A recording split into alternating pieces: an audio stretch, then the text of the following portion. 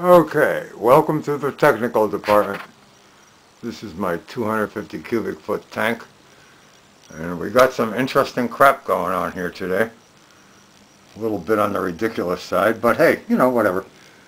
Here's my 2 by 2 inch solid, here's the end of it, a solid 2 by 2 inch cold rolled, in which I've drilled 3 5/8 holes. One of them where that stud's coming through, the other one where that other stud's coming through, and another one there for the small tank, which we haven't gotten to yet. But anyway, I'm bringing these giant nuts down on this 5/8 on the 5/8 I got welded to the strap. Okay, 5/8 all thread welded to the strap both sides. It takes a 1 1/16 wrench here. She's a proto. Yeah, made in USA. These are hard to come by. 1 1/16. But anyway, I got these babies wrung down tight, alright? Yeah, alright. I got them wrung down like a mofo, as we say in the trade. And I can't do it anymore with one hand, but it takes 2 hands. I'll do that later. But I gotta wonder, you know, what's the crush strength of one of these tanks? This is about 9.5 inches in diameter. There's my strap, okay? This is the strap I'm going to use. It'll be cut, that weld will be cut off. I'm only using a half a circle, but I got to get the half a circle right. But hey, you know, the interesting part is, I realized after I made this strap that I probably would have been better off using a piece of 1/8 inch steel plate and grinding it to the half circle shape, to cut it and then grind it in and you know, flap wheel it into the correct curve.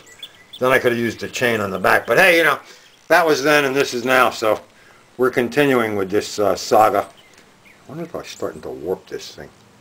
Does that look warped? Might have rung those bolts down too tight. But hey, nobody really knows, you know. Yeah, I got 5/8 all thread welded to the 1 by 3/16 strap. And I've been tightening it down and hammering on it. Hold on, I'll show you. This is how we do it, you know?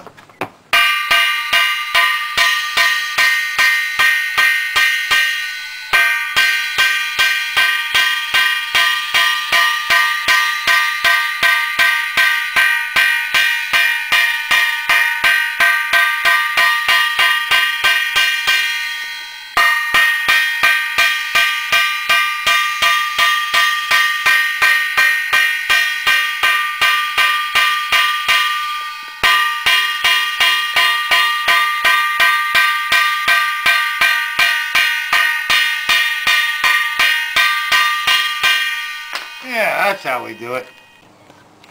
Yeah, now we'll bring those nuts down a little tighter and hammer on it some more for you. Whoops, I'm going to knock the tank over. That's pretty tight there. And might break the welds, but hey, you know, whatever. Yeah, who cares anymore?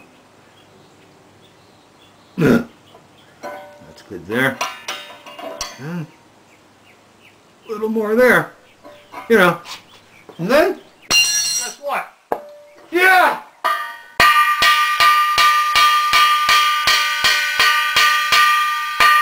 Is this fun or what?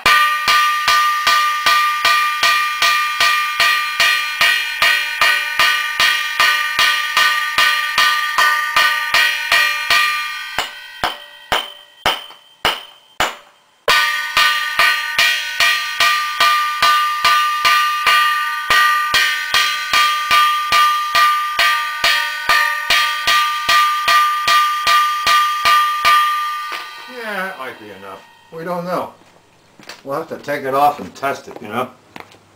Maybe it worked, maybe it didn't. Hold on. Okay, so I took the nuts loose.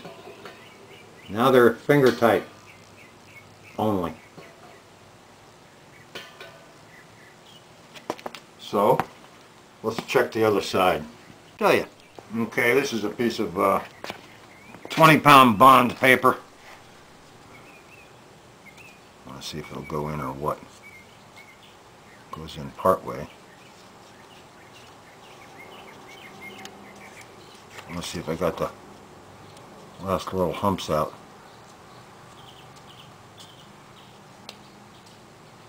Apparently the center is closer to the tank. Whoops, there's some clearance there. Let's see if I can drag it around. Well, I don't like no clearance. Let's see, it starts there. This looks good around here.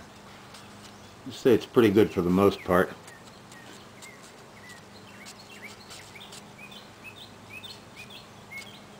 Started here. Only goes in about that far, which is about where the half circle begins. So this side of the circle is better, I guess. Goes halfway down in there. Strap's an inch wide, but this only goes in about a half. So yeah, so maybe I'll take it off entirely, and we'll have another look-see, huh? Okay. Alright, so banged it out a little straighter, you know. And now we're, I just finished welding it in place. Right down there. That's the tank brace. I kind of split the difference here a little bit. That plate is about 6.5 inches across by 1/8 thick. Held on by 4 spot welds. Custom contoured to the outside of the band. Now I got to flip it and weld the other side, then weld this side some more. You know, go totally anal. And you know, it's still tight on there. And there's my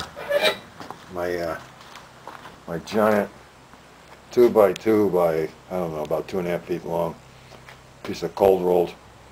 There's my huge gigantic nuts on 5/8 all thread. There's my 5/8 all thread welded to the strap, wrung down tight as a mofo. So there's one of them. There's the other one. I still got to do the small tank, the 125 cubic footer, and this piece of 3/8 by 3 flat bar keeps the 2x2 square thing from making a dent in the side of the tank. Alright, so that's where we're at so far. And, you know, we're working on it. You know, it's, we got stuff going here, and, you know, tools everywhere. It's a typical setup. You know, it's all purely experimental. You know, okay. Alrighty. Okay, here's the dip-pak tank brackets. What I got of them so far. Alright. Yeah. You know, remember earlier, here's some things you might remember. These rigs here. This little rig. You know, I attached them to my, you know, that flat bar stuff. And, you know, bolted them around and whacked them. And, welded this 1/8 by, I don't know, I can't remember the dimensions. The one in the back 6.5 across, but this one's only like 5.5, which is a small tank. That's what I got so far, you know. Well, I got to come up with a way to attach this chain to this. I was going to use this hook here, one of these hooks. Let me put these hooks up on the, yeah, in the photo area for you. Those hooks, one hook at each end, one hook at that end, and then the, you know, the rod joiner at the other. I don't know. I haven't figured it out exactly yet. I'm still working on it, you know. We're gonna really need to think on this. But, you know, there's what the welds look like. You know, it's a dial arcler. I use my dial arc on it. And, you know, this is what they look like so far, you know. They're a fairly close approximation of a half circle, you know. What do you think? Maybe they are and maybe they aren't. But hey, you know, we're doing a little recycling here. We're recycling. And, yeah. And, okay, yeah. So that's where I'm at on the dip-pak tank brackets so far.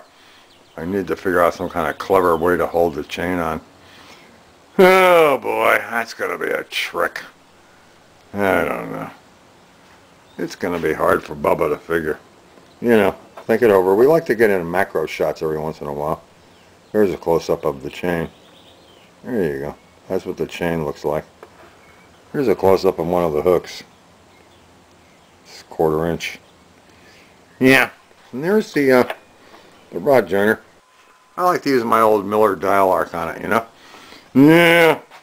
Okay, so I like to keep you posted and, you know, and stuff like that.